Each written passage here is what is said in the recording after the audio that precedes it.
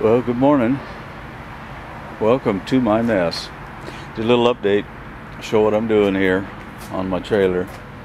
I decided to turn the side of the trailer into a little work area. This is a vise I bought, a little 6-inch, probably 30 years ago. Finally got it mounted. First time it's ever been mounted. I made a little work table right here. Now, all of these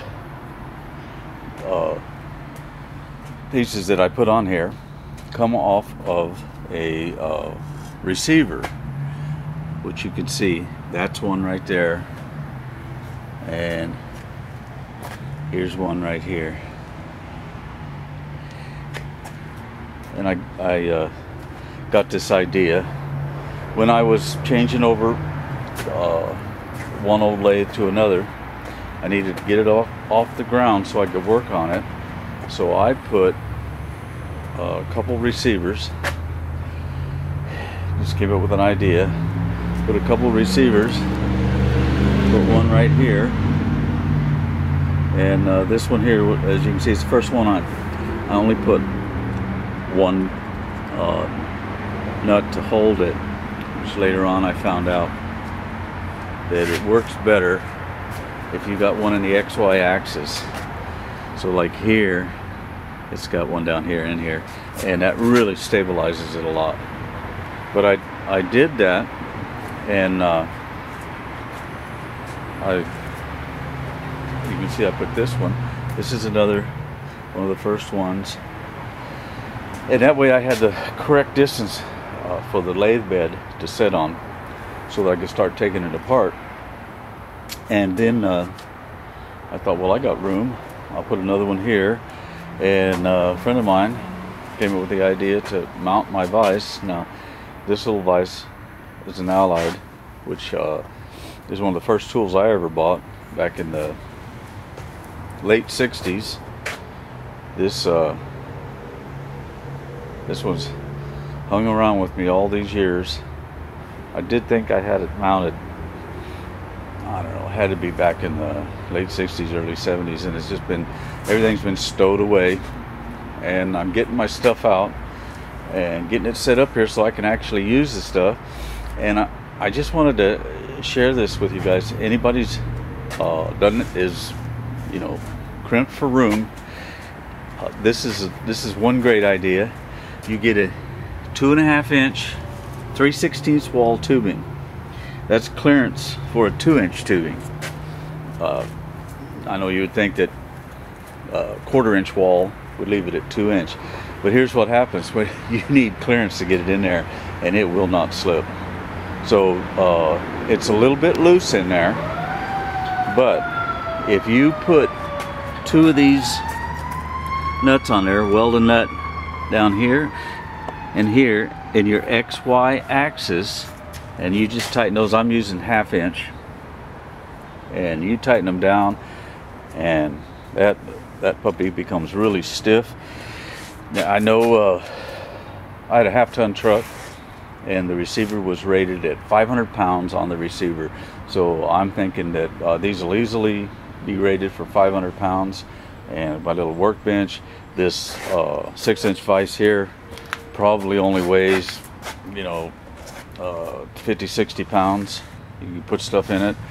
What I did here was I put one over the top of the other, and I just these are all, I made them, I started out 6-inch, and the one underneath I made it 8-inch to give me a little bit extra room for tightening, which I don't know if you really need it, but I made the 2-inch tubing that slides in a little extra long. I think I started out with 28 inches and went up to maybe 32, and that way you can slide them in, slide them out. These right here is 2 little workbenches, and they're pretty much evened up here, and this one right here is extended out. I like to put them out here. Let me show you.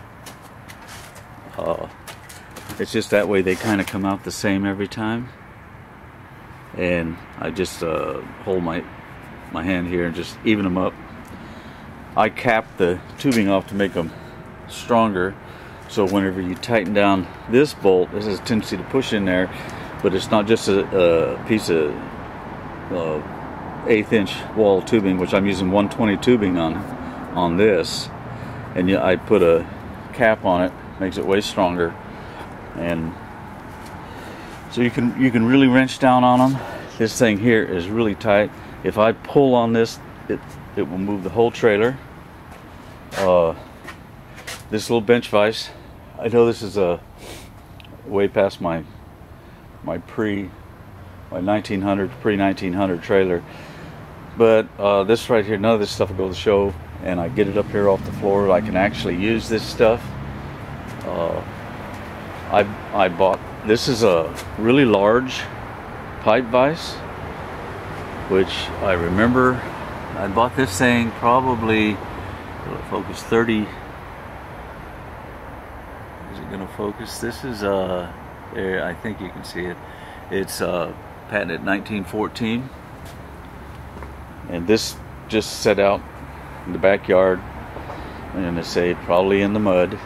And when I started building all this stuff, I started going in through and finding all my stuff. This is my little 4-inch belt sander, really comes in handy. And one thing about putting these receivers, in my particular case, is I've actually got 8 across here, one side of the trailer, and you can move them around. Makes it a very efficient, or set up your workflow, your work process any way you want, and change them around. This one right here I will leave on when I or put it on when I get out to the show, because this is a chinny anvil vise, and it was patented 1870. I don't know if that's is that a 0? And it doesn't look that old of a design, but I do have some literature on it, and this is an old anvil vise. So just for its sheer age, it gets to be put on the trailer. This one right here is going to go on here. I don't have a grinder, which is period correct for the trailer, and this one will go on. And this, I always liked this pipe vise.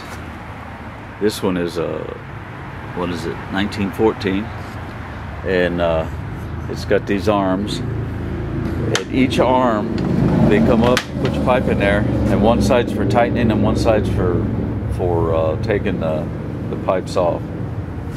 And I really barely got started on this side. I put one right here, and when I get finished with this other side, this just gives me something to do. I've been out here tinkering around for the last couple of weeks, and this is what I come up with.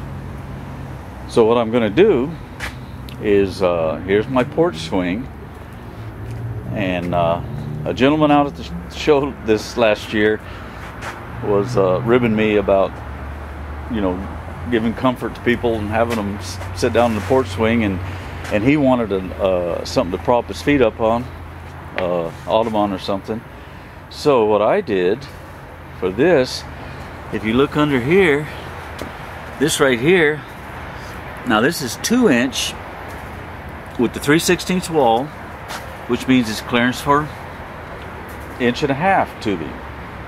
So what I'm going to do is bring some out here, and I'll have it at an angle, and because this is, I think I made this about 30 inches or something like that, and the 2-inch, the 3/16 wall actually stops right here, and the rest of this, which actually just a bunch of pieces, I ran out of metal, and so I started welding all my pieces together, making long ones, the inch and a half tubing will actually slide all the way through here.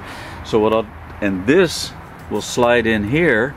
So what I can do is make an infinitely variable footrest, which will come out here and drop down. I'm going to set it up for my feet. I'm about 5'10". I think this gentleman's like 6'2", but if I make it infinitely variable, we can adjust it for how long your legs are, and we'll be styling. We'll be sitting in comfort. So that's my little project. This one right here is coming along. Here's another vise that I've probably had this one for 40 years. I know I've had this 40 years anyway. This is a nice oh, it's a Vulcan. There it is. It's hard to see. This is an old Vulcan chain pipe vise, and these are good. You can get different size piece of metal you're working on, and I made this one